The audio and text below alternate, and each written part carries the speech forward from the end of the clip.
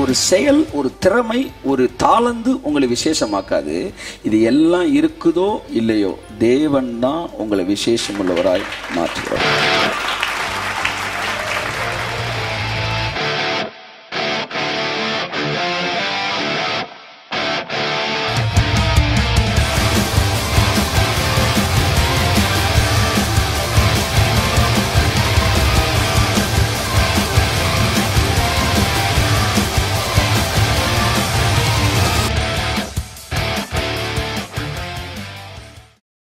உங்க கேலண்டர் 1ஆம் தேதி வேற, அவர் கேலண்டர்ல 1ஆம் தேதி வேற. புரிஞ்சுக்க மட்டும் இல்லையா சொல்லுங்க. ஆமா, உங்களுக்கு கல்யாணம் தான் 1ஆம் தேதி நினைப்பீங்க, உங்களுக்கு ஒரு புது பிசினஸ் 1ஆம் தேதி நினைப்பீங்க. ஆனா பிசினஸ் தொடங்கி 6 மாசம் கழிச்சு அவருக்கு 1ஆம் தேதியா இருக்கும்.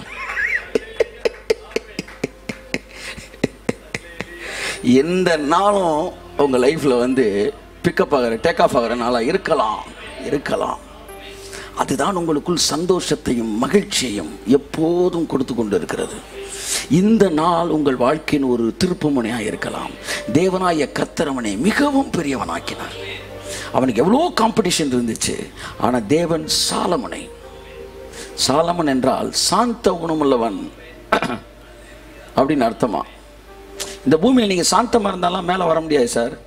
நீங்கள் வாயாடியாக இருந்தால் பெரிய ஆளாக முடியும். வாயை வச்சு பொழைச்சிக்குவேன்னு ஒருத்தன் நினச்சான்னா அவன் பொழைக்கிறத விட சாந்த குணமுள்ளவனை அதிகமாக தேவன் வளர்ப்பார்.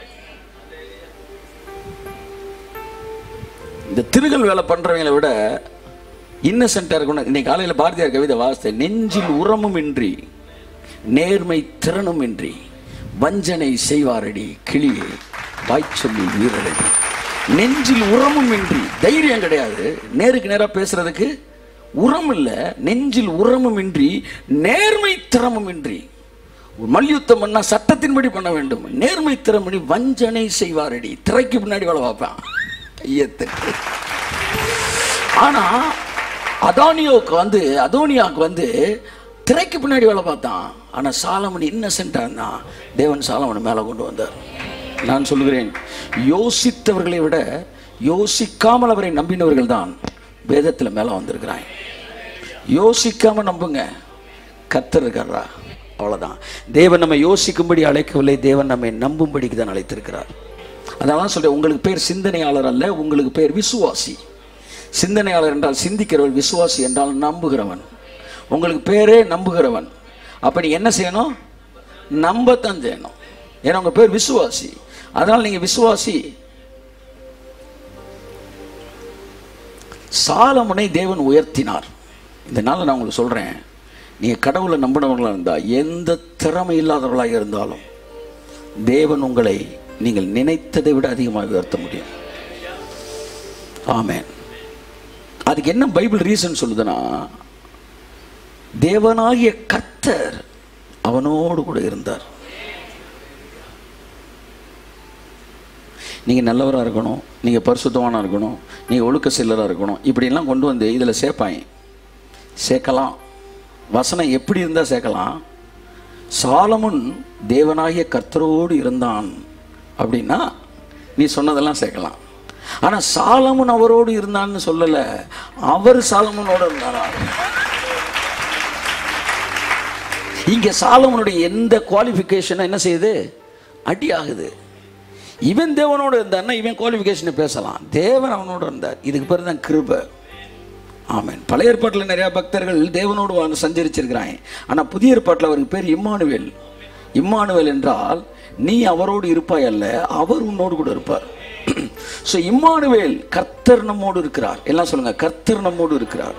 நீங்க உணர்கிறீர்களோ நீங்கள் உணரவில்லையோ அவர் உங்களோடு கூடத்தான் இருக்கிறார். அவருடைய ஒரே நோக்கம் இந்த நிமிடத்தை உனக்கு வெற்றியுள்ள நிமிடமாய் மாற்றி தர வேண்டும் என்பதுதான். கையத்தோடு உங்களுடைய ஒவ்வொரு கரண்ட் மினிட்டையும் அவர் சக்சஸ்ஃபுல்லா மாற்றி தர்றதுக்குன்னு உங்க கூட இருக்கிறார். கர்த்தர் அவனோடு கூட இருந்தபடியினால் அவன் மிகவும் பெரியவனானான். இந்த நாளில் இந்த வாக்கு தத்துவம் உங்க வாழ்க்கையில பலிக்க ஆரம்பிப்பதாக. உங்களை உங்கள் வட்டத்திலே மிகவும் பெரியவராய் மாற்றுகிற தேவன் ஒருவர் உங்களோடு கூட இருக்கிறார். ஸோ தேவன் ஒருத்தன் கூட இருக்கும்போது அவன் எப்படி மாறுறானா, விசேஷம் உள்ளவனாய் மாறுகிறான். அந்த வசனம் எங்க வருது? 1 கொரிந்தியரா எங்கம்மா வருது? 1 கொரிந்தியர் 4ஆம் அதிகாரம் 7ஆம் வசனம். அன்றையும் உன்னை விசேஷித்தவனாகும்படி செய்கிறவர் யார்? என்ன ரொம்ப பிடிச்ச வசனம், இளம் பிராயத்திலே நான் அதிகமாக தியானித்த வசனம். உன்னை விசேஷித்தவன் ஆகும்படி செய்கிறவர் யார்? செய்கிறது எது? எனக்கு மட்டும் படிப்பு இருந்துச்சுன்னா, எனக்கு மட்டும் திறமை இருந்துச்சுன்னா, எனக்கு மட்டும் அழகு இருந்துச்சுன்னா, எனக்கு மட்டும் நிறம் இருந்துச்சுன்னா, நான் மட்டும் ஆம்பளையா பிறந்திருந்தா, ஆமென். ஸோ இதெல்லாம் நம்மளை ஏதோ ஒன்று விசேஷம் உள்ளவனா மாற்றுது அப்படின்னு நம்ம நினச்சிக்கிட்டு இருக்கிறோம். அப்படின்னா வசனம் எப்படி வந்திருக்கணும்? உன்னை விசேஷித்தவனாக்கும்படி செய்கிறது எதுன்னு வந்திருக்கணும். ஆனால் எதுவும் உங்களை விசேஷித்தவனாக்காது. வசனம் எப்படி வருது? உன்னை விசேஷித்தவனாகும்படி செய்கிறவர் யார்? ஸோ எது அல்ல, யார்.